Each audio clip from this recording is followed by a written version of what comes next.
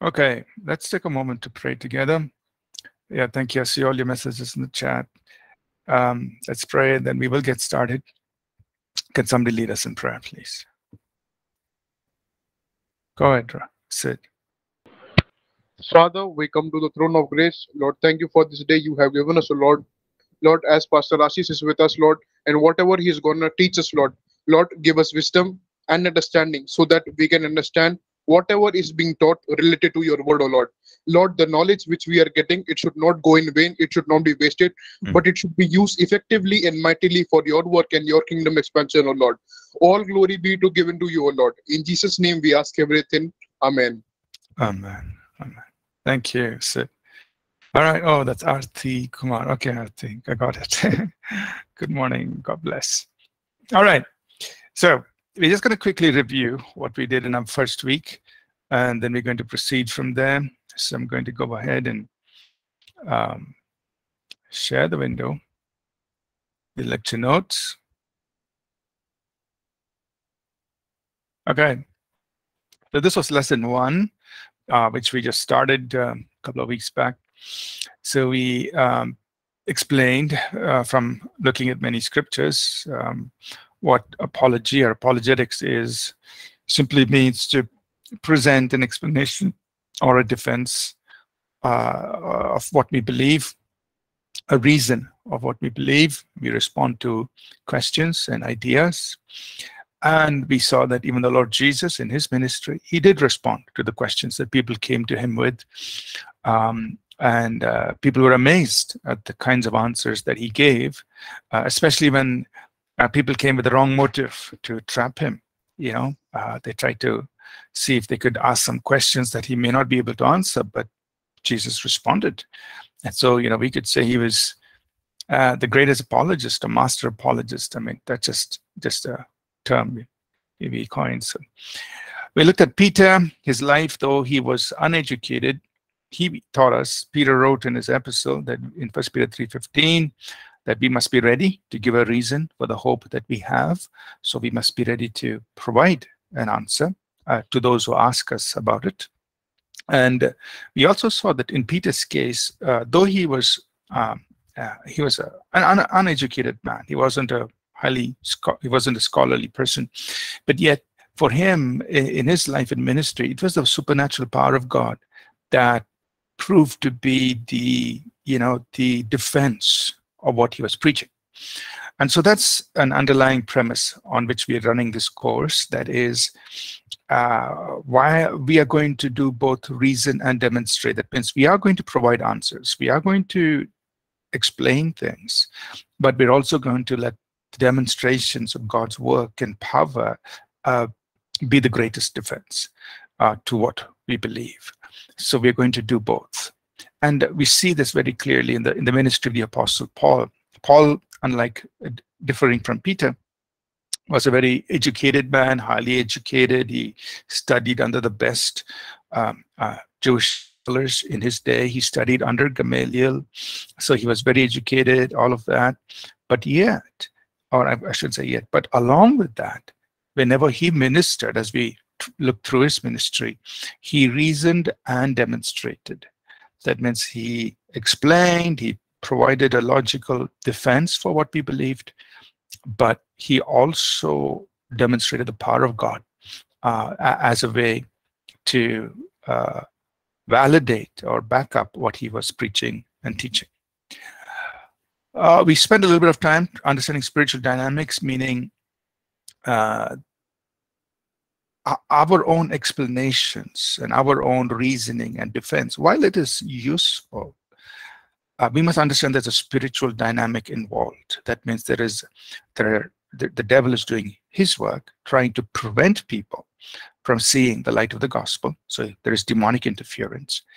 There is also human response. There are people themselves, maybe hostile, maybe unbelieving, may choose not to believe. You see, their will is involved. And yet, at the same time, our responsibility should depend on the Holy Spirit. There is a work of the Holy Spirit who brings conviction. We have to live a life. Our life has to speak to the people. And we trust that as God deals with the heart, the head will follow the heart. That means when God deals with the heart and he brings about conviction, he brings about repentance, he brings about a change, then even though there may be all these big unanswered questions, people will still believe because God is dealing with the heart. And we depend on the power of the gospel. Paul wrote in Romans 1:16, the gospel is the power of God unto salvation. So just that simple gospel message is God's power that can result in people being saved. So that's kind of where we reached, and I just want to make a few comments here before we move forward. So this whole field of apologetics, and you will be studying this course on Revival Visitations, Moves of God, where you will study church history, and you will see that right from the beginning, the very beginning of the birth of the church on, apologetics had its place, meaning people, Christians, people had to defend the faith from all the questioning and arguments and wrong ideas that prevailed in their times. So right from the beginning, you will find early church fathers and others who defended the faith, and they were, in those early days, there were questions on, the deity of Christ or the physical birth of Christ, and the fact that, or about the triune God, the God of the Bible, and so on. And people had to explain or defend the faith. And in around 8300, you will see that that was one of the reasons why there was the Council of Nicaea, called by the Roman emperor, not getting his name anyway, who called that Charlemagne, who called that Council of Nicaea, and it was during that time they wrote down what we refer to as the Nicene Creed, to state in a very clear and a concise manner, this is what we believe. Right? So the creed was written as a way of defense or keeping the people aligned to the core beliefs and this core teachings of the Bible and so on.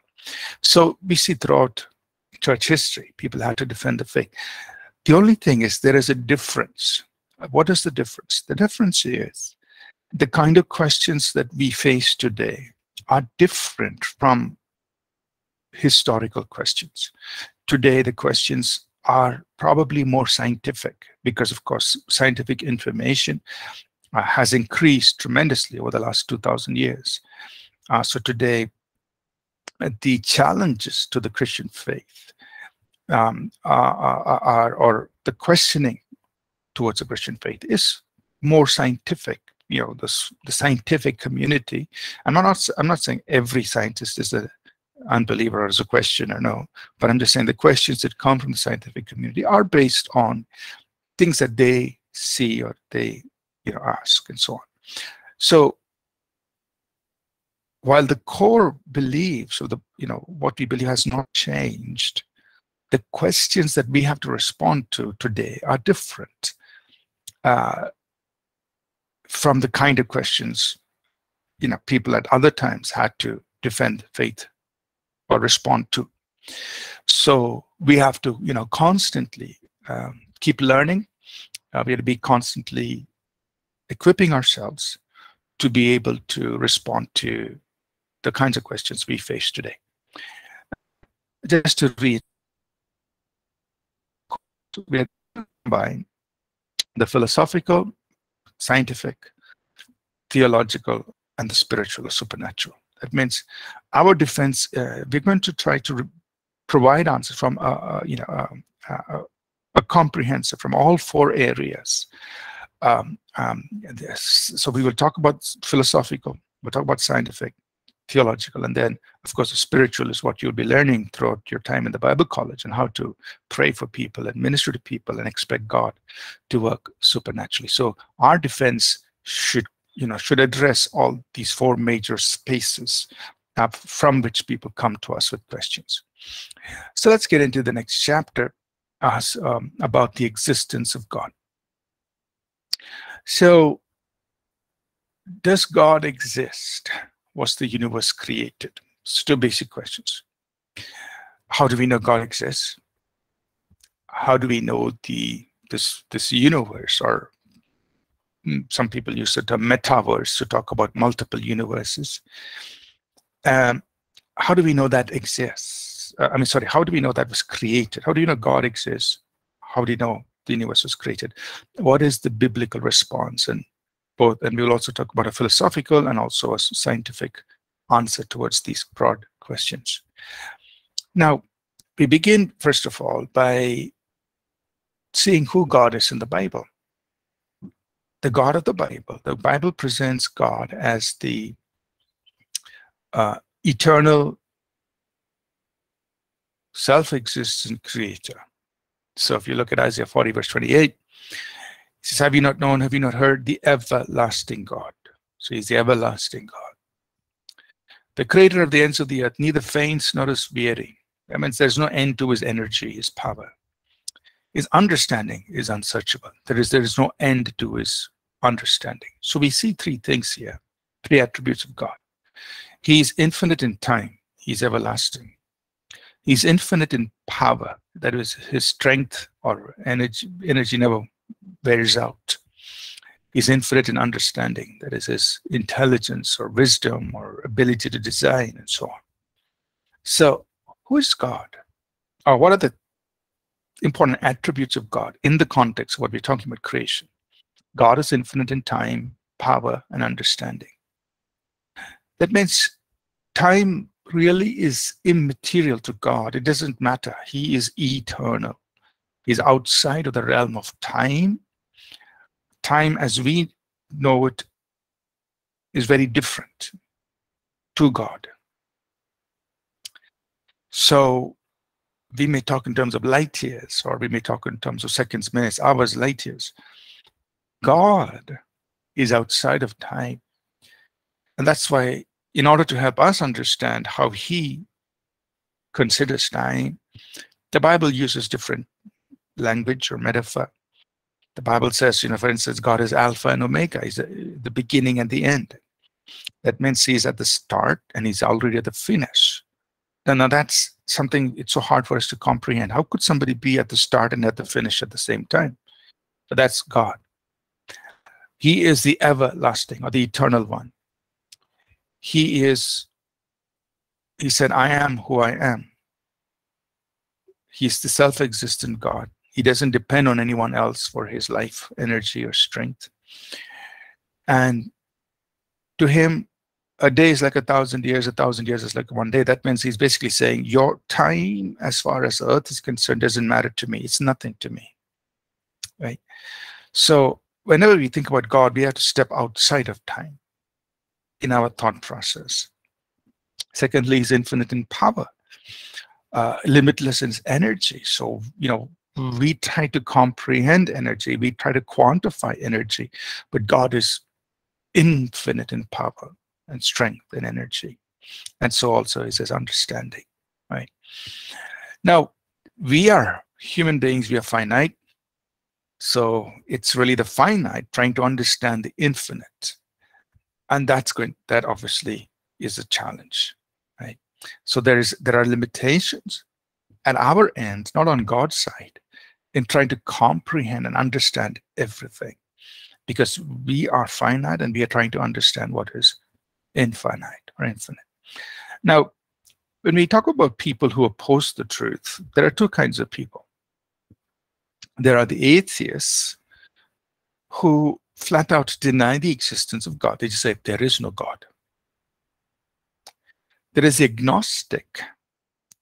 The agnostic believes that it's, I don't know for sure, basically.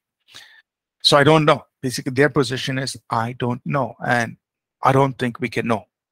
So they're not flat out saying there is no God, but they're just saying, look, I don't know, and it's not possible to know, so let's leave it alone. They're non-committal.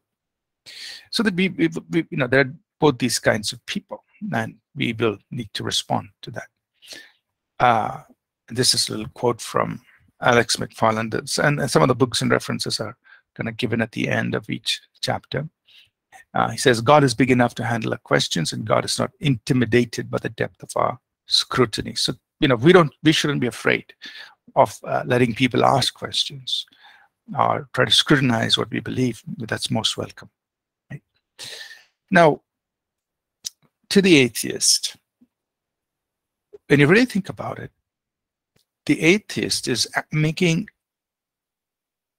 a statement of absolute certainty.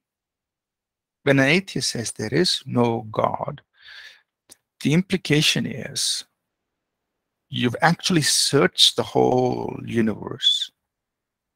You've gone everywhere, every possible space, and you have determined that there is no God, which is not true, because nobody has searched the entire universe, or we don't even know that the universe is beyond our known universe. We don't know what's all there. So the very fact that the atheist says there is no God, he is claiming omniscience, or saying, I know everything. That's why I have searched and examined, and I have concluded that there is no God. But there's no basis to that statement, really. It's an assertion without proper examination. To the agnostic, who says you can't be sure, so that statement itself is being presented to us as an absolute. That means you are telling us to take in absolute terms your statement of uncertainty. So the statement is you can't be sure, but you need to take this statement as though it was sure. It's a contradictory statement. So for an agnostic to say, well, you can't be sure, the agnostic should be open to the truth and be willing to receive evidence or proof or argument or reasoning that could help somebody be sure. We cannot take that statement of that we don't know for sure as a final statement or a final position in itself. That would not be right. So just by their own argument, we can talk to an agnostic and say, look, if you can assert that this statement, you cannot be sure, is a sure statement, then that statement itself is no longer valid. So therefore, if you want to take your statement as valid, then you got to be open to reasoning and argument that can help somebody make a decision. So having said that, we're now going to look at, what does the Bible say about God, which is a theological presentation. And then we will get into some philosophical responses to it in the next chapter. And then we'll get into some scientific examination in chapters that come. So from a biblical theological perspective, how do we, or what should we respond? What can we tell people about Creator God? Well, this is what the Bible says, that the Bible presents God as an infinite being, as we saw, infinite in time, infinite in power, and infinite in wisdom. He's an infinite being who always existed, and he is self-existent. So some people will ask the question, who made God? Well, nobody needed to make God because he's self-existent. He always was, and he always will be. He's not dependent on anyone for his existence. Psalm 90 verse 2 says, before the mountains were brought forth, from everlasting to everlasting, you are God. From everlasting to everlasting, meaning beyond time, outside of time, you are God. Time is nothing. From everlasting to everlasting, you are God. Is about his understanding The Bible says, look, he counts the stars, he knows them all by name. His understanding is infinite. His power is so great. So he's infinite in his power, he's infinite in his understanding, he's infinite in time. We're just reiterating what we already said. In Isaiah 40, the prophet Isaiah speaks. He says, to whom will you liken God? How can you what can you compare him with? See, for us to understand something, we always relate it to something in our natural world. So that's a big problem, because God is so infinite. What in our natural world can represent God, or can explain God, or express God to us? Okay, so what can you compare God with, or what would you liken him to? Then he says, look up. Who's created all these things? This host. But it's God who did it by the greatness of his might and the strength of his power. That means this immense universe, huge, the stars, the planets, and other planetary bodies. Who created it? God did it by the greatness of his might. And this is the everlasting God, the creator of the ends of the earth. So it's God who created all these things. So the Bible is presenting to us this eternal, self-existent, infinite being who created all things, who brought everything into existence. So it's presenting this to us, and then saying, look,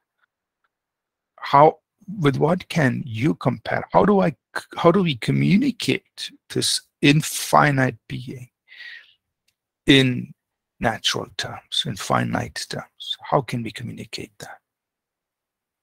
Right? So, or you could put it like this: it's going to take an infinite mind, which we don't have, to fully understand an infinite God. Otherwise, otherwise it's going to be impossible to do that, to fully understand God. The second thing the Bible is presenting to us, a theological response to God and creation, is the Bible says God created everything, and through him all things were made.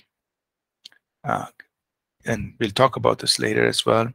Then the heavens, the earth, the heavens referring to all what we refer to as space, all of this universe, and the earth, the planet on which we live, and all the host of them.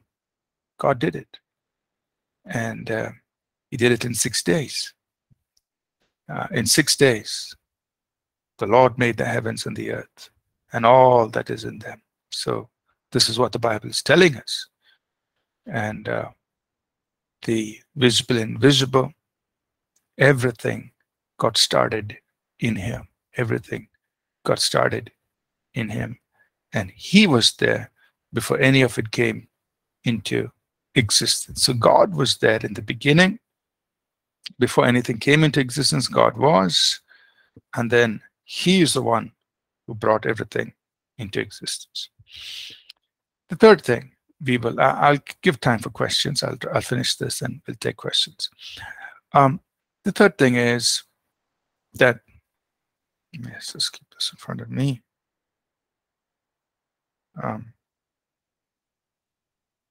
Okay. So the third thing we see in Scripture as far as God and creation is that when God created, he created everything in its mature form, and he entrusted it to man.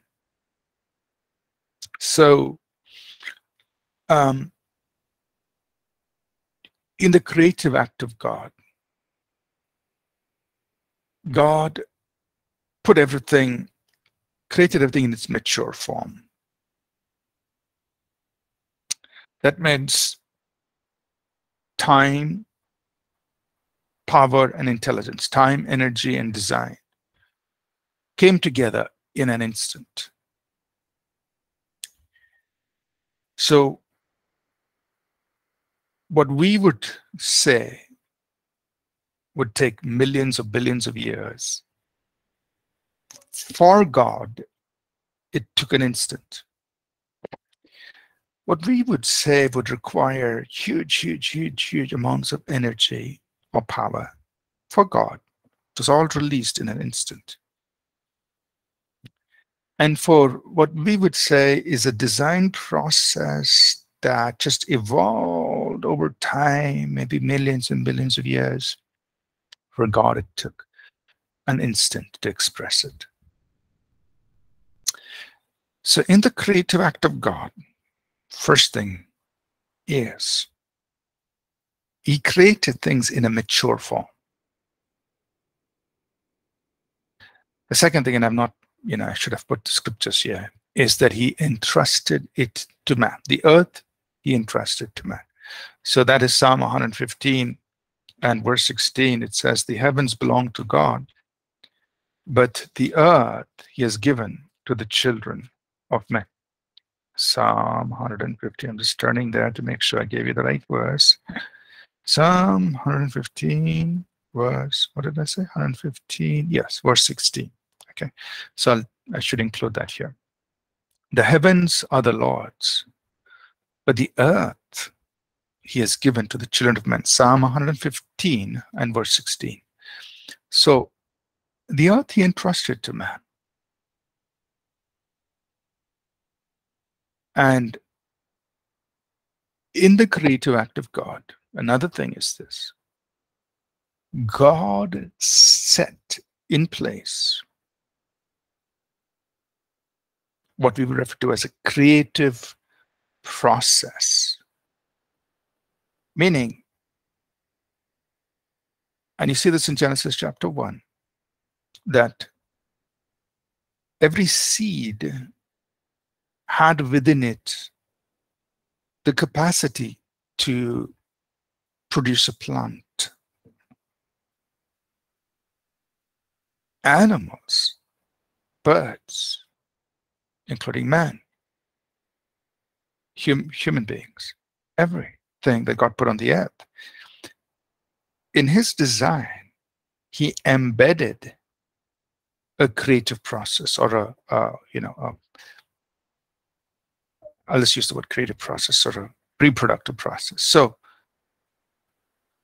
in his creation, his design was such that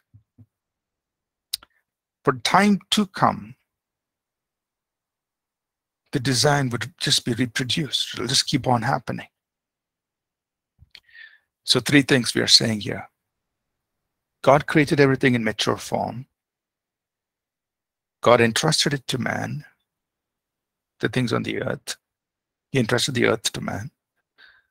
And thirdly, in the creative act of God, there was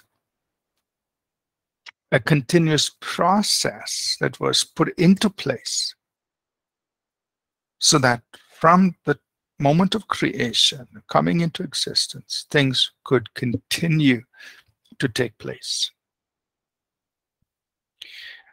So the creative act of God was not just an act that ended, but it's an act that continued a process. So today, plants reproduce, animals reproduce, birds reproduce, humans reproduce. It's continuing. The process is continuing. And it all began the creative act of God. Number 4, God gives evidence to his existence by his creation. Right? So God is saying, I'm here, and I'm here, and this is my way of letting you know that I am here. Romans chapter 1, verses 19 to 22. Could somebody read this for us, please? Because what may be known of God is manifest in them, for God has shown it to them. For since the creation of the world, his invisible attributes are clearly seen, being understood by the things that are made, even his eternal power and Godhead, so that they are without excuse. Because although they knew God, they did not glorify him as God, nor were thankful, but became futile in their thoughts, and their foolish hearts were darkened. Professing to be wise, they became fools. So, see how beautifully the Apostle Paul writes this. Thank you, John. See how beautifully he writes this. He says, what we need to know about God is actually manifest in them. He's referring to his creation. It's manifest to us. God has shown it to us. So what we need to know about God, it is revealed to us. God has shown it to us. Where and how? He says, then he points to creation. Since the creation of the world, his invisible attributes are clearly seen. So some people say, how do you know there is a God? Paul is telling us, see, what you want to know about God is manifest. It's revealed to you. God is revealing his existence to you and me. God has shown it. God is not hiding it. He's showing it. Where? In creation. He says, the creation of the world, his invisible attributes are clearly seen. So God is spirit, yes. We can't see God, yes. But what you cannot see about God, you can see it in creation, being understood by the things that are made, that is his creation. Even his eternal power in Godhead. So basically, this statement is so powerful. He's saying, God is clearly seen in his creation. So if you and I pause and look at creation, and we examine creation, what the Bible is challenging us is, everything you're seeing in creation is pointing you to God. And so we are without excuse. It says, you're without excuse. Nobody can say, I didn't know there was a God. And we will see later on, as we get into the philosophical side of things and in the scientific side of things,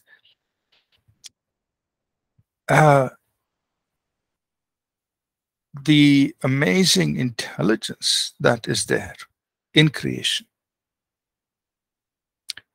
You can't explain it away. You can't just say, well, it just happened by accident, or it just evolved, all of this evolved over time. The intelligence that is there is just too good to say it was an accident. It is too immense, too great. What the Bible is telling us is these attributes of God, the wisdom, the power, the greatness of God is shown to us clearly in creation. But the problem is that though they knew God, they did not glorify him as God. They were not thankful, but they became foolish in their thoughts and in their hearts. So what's happening here? Verse 21 and 22. This is our problem. We are making a deliberate, intentional choice not to recognize God, but instead we are pursuing our own foolish thoughts. Claiming to be wise, we're actually becoming foolish. That's the bottom line, or the underlying problem. So God has given evidence to his existence through his creation. So creation is like this huge signpost staring us in the face, whether you look up into the sky, you look down into the earth, or you look around into nature, or the creation around us. Everywhere is God's signpost. But the question is, would we see it and then glorify God as God? Or would we intentionally choose to say otherwise and deny God and go our own way. That's a choice each one of us make. Many other scriptures, Psalm 19, we are familiar with this. The psalmist is saying, the heavens declare the glory of God. The firmament shows us handiwork. This immense universe, the sky, the space is speaking to us day after day. They're speaking. Night after night, they're revealing knowledge. So you think about this. The vast expanse of the universe is speaking to us. It's revealing knowledge to us. And you can hear this everywhere. And what are they speaking? They are declaring the glory of God. That means they are pointing to the greatness of God. So when you look out into the universe, and as speaking generally about humanity, the humankind, of course, we are exploring, we are studying the vast expanse of the universe, trying to get more understanding, which is good. But all Bible is saying all of this is declaring God's glory. So the more we begin to understand about it, the more we should be able to stand amazed at the glory of God. Or when you look at ourselves as human beings, the psalmist is saying, I am fearfully and wonderfully made. So just by looking at ourselves, we realize that there is a maker who has so wonderfully designed us. And so our design is pointing to a wonderful maker, a marvelous worker, right? So he's saying, look, I can't help but say that you've made me, you've created me marvelously. And so to deny, to look at all of these, and then to say there is no God, the Bible only just says, look, that's being foolish.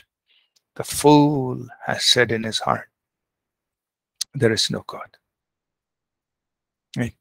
So from a theological perspective, the Bible is saying the Creator is giving evidence of his existence through his creation. So when the atheist says there is no God,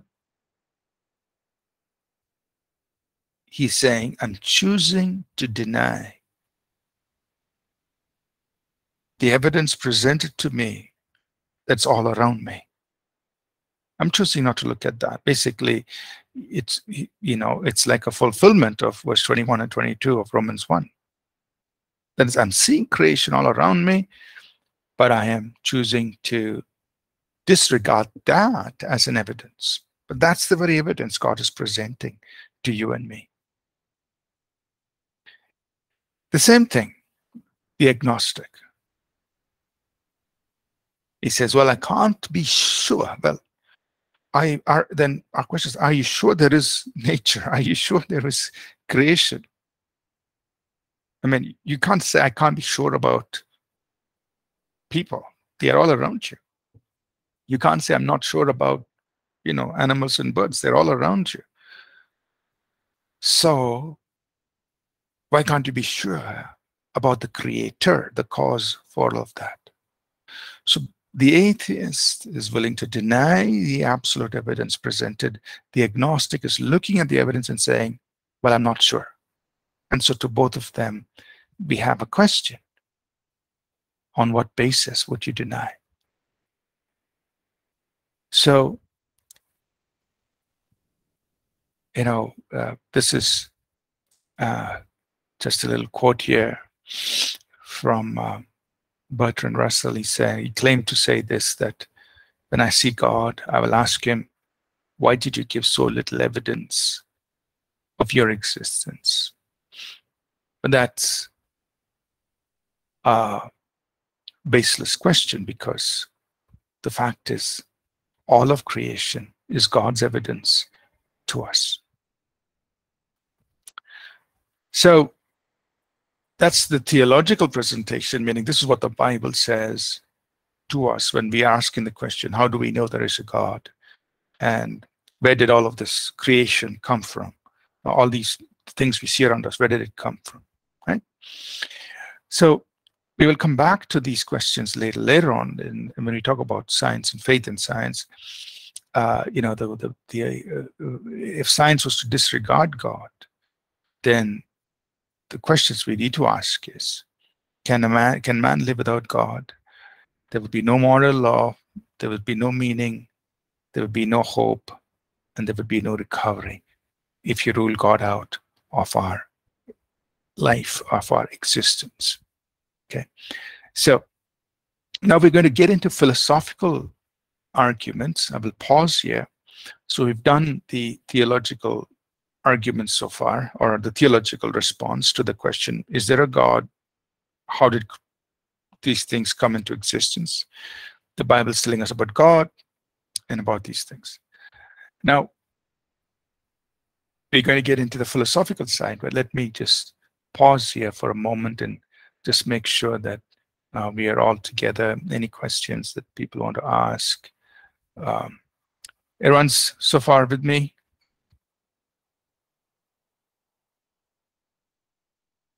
Okay. Any questions?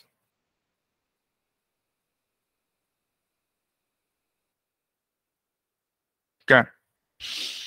All right. So let's move forward. Feel free to ask questions anytime. So let's get into now, how would we give a response to this question? Is there a God? How did creation come? And now we're looking at a philosophical response to it. So the earlier section was a theological response. This is what the Bible says. Okay. But some people may say, okay, without putting chapter and verse, can you reason with me? Okay, we can reason with you without chapter and verse. Let's look at it. Number one, cause and effect. So this is philosophical. That means just general thoughts about how life happens. Cause and effect. That means we know, generally speaking, for anything to happen, there has to be a cause, right? There cannot be an effect without a cause. So just, you can think of many examples, and, simple examples. If a ball comes flying into where you are, then immediately, the ball could not have just come on its own. There had to be a cause for that. So maybe somebody threw the ball, or maybe kids were playing outside and somebody hit the ball and it came across, right? So if somebody said, no, the ball just came out of nowhere, it just came, you and I would not believe that, because there had to be a cause for that to happen, for the ball to come flying in to the room. So similarly, when we talk about this world around us, the world in which we live in the universe, it had to have a beginning, and for it to have a beginning, there had to be a cause behind it. Right? So the universe had a beginning.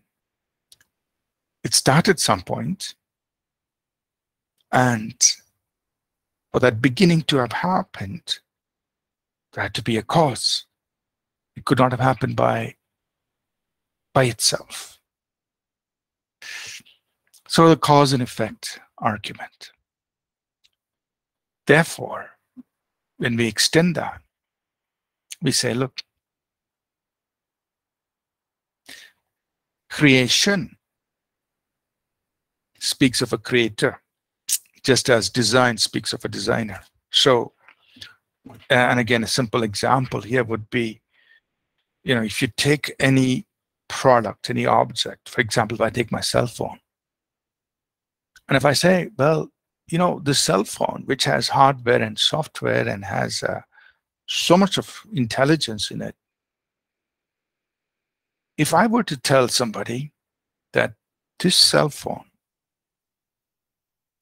just came together by chance over billions of years. Somehow matter came together. And there is this thing called software, and there's this thing called hardware. And all these lines of code just assemble themselves into this piece of hardware over billions of years. And here you have this wonderful piece called the phone. And not only this, but like this, many thousands of other pieces and variations of it happened. It all happened by chance. Nobody would believe that. They'll say something's wrong with you for you to say that. Because we know even a simple phone, mobile phone, has a lot of design and intelligence in it. You know, for the pieces of hardware to all come together like this and assemble like this, for the software in it to function the way it does. That design means somebody designed it. So a design speaks of a designer. Creation speaks of a creator. So just a philosophical argument. A design cannot happen without a designer. It's an impossibility. Impossible. So creation, which has both hardware and software, if you want to call it that, it has both the physical material, but there is also a lot of intelligence in it. It's speaking of a creator. So second philosophical argument, just a thought process. The third philosophical argument is that there is this whole sense, this whole aspect of morality and rationality. That means life around us is not just about matter. There is more than materiality around us. There is something more than materiality, that is more than matter. There is what we call as morality, and there is what we call as rationality. So if we say that matter just happened by chance, there was, you know, a lot of, going back in time, there was a lot of energy that came together and gave it rise to matter. And there's only matter. Then where did morality and rationality come from? Is the big question. Okay. How did matter develop the ability for morality, which is a sense of right and wrong, good and bad? And how did matter develop rationality, the ability to think, reason, perceive things, logic? How did that come about? The intelligence to matter. Right? So if it was only materiality, how did material things acquire morality and rationality? Very big question.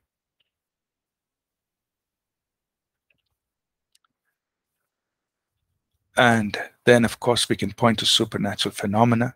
I'll speak about it right after the break. Okay, so let's pause here. We'll go for a break. Are you all following me? Okay, it's okay? All right. So let's go for a break. We'll come back and pick up from here and take this forward. Thank you.